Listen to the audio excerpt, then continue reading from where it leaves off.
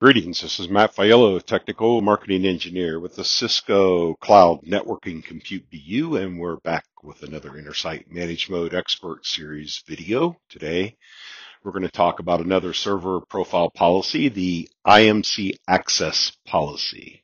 So, as we've done in this series, we're going to introduce the policy in a few slides and discuss some points there, and then move on to a short demonstration.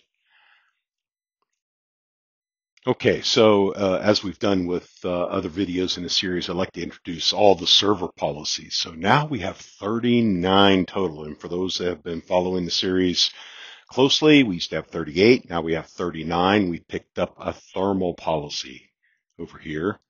Okay, so we'll be talking about that policy in a separate video. But for now, we have 39 total server policies. And of those 39 total server policies, 30 of these policies will apply to Intersight Managed Mode. So that's our focus.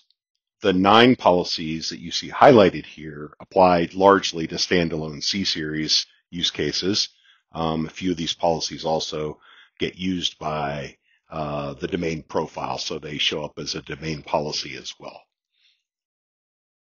Okay, and then that brings us to the policy that we'll discuss today, the IMC Access Policy. And where can you find that? Well, it's infrastructure service and Intersight.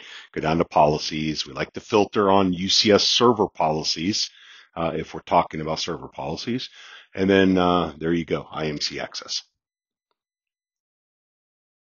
Okay, so let's talk about the IMC Access Policy. It's pretty important because it defines the IP address and VLAN, if it's in band, for your CIMC on your blade or compute node. Okay. And that is in turn used by a bunch of other policies, things like drive security, like SNMP, like syslog, like vMedia, vKVM, IPMI, zero over land. Okay, so it is, in fact, used across the board for those policies. And as I alluded to, you have both in-band and out-of-band capabilities. As far as in-band goes, that's the traffic that's being steered through the FI uplink ports or port channels. Okay, and you do have to, in fact, designate a VLAN ID if you're using in-band. But you have your choice of IP4 configuration or IP6 configuration or both. Okay. Now, you designate the IP pool. Okay, so that's a policy that you're going to include with the IMC Access Policy. And that can include both, that pool can include both blocks for IP4 and IP6.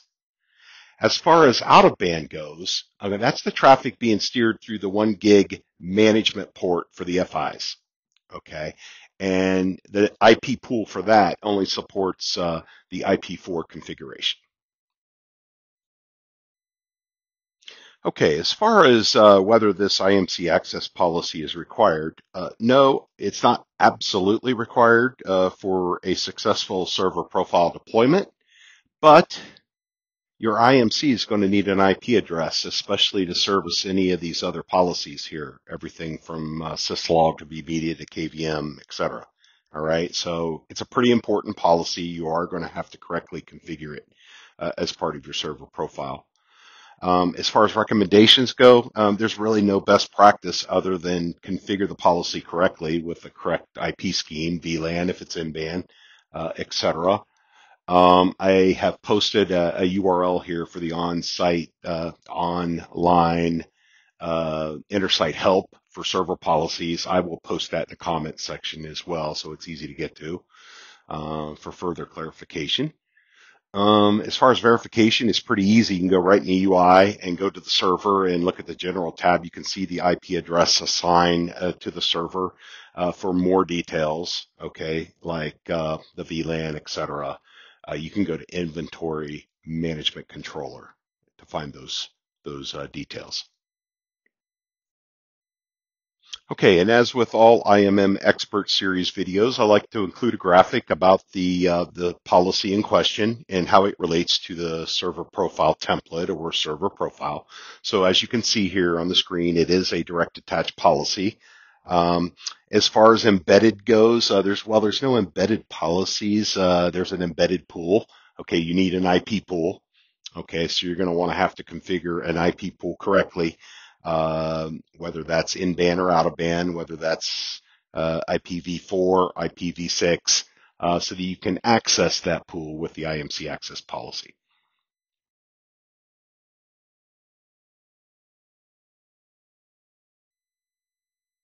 Okay, so for a short demonstration, let's create a IMC Access Policy, and here we are in Intersight, Infrastructure Service, and we're going to go down to Policies. And we're going to go over here and create a policy. I like to filter on the platform type, so we're talking about UCS server policies. And there's our IMC access policy. So click Start. You're going to want to verify and check your organization and make sure that's correct. Then you're going to give it a meaningful name.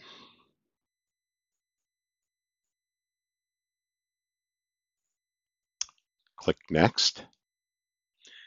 And then I'm going to select UCS server FI attached. And for my use case, I'm going to demonstrate using in-band. All right, so I'm going to provide a VLAN ID, preferably of your management VLAN. Okay, I am going to keep the IPv4 default configuration, and I'm going to select my pool. I'm going to select the pool, and then click Create. Now, I'm going to demonstrate the filtering capability here for those that haven't figured this out. You can filter on a variety of different things. You can filter on the name of the policy itself, but I'm going to pick type, and I get presented with all the different types of policies out there. So I'm going to scroll down to IMC Access, and then there's my policy I just created.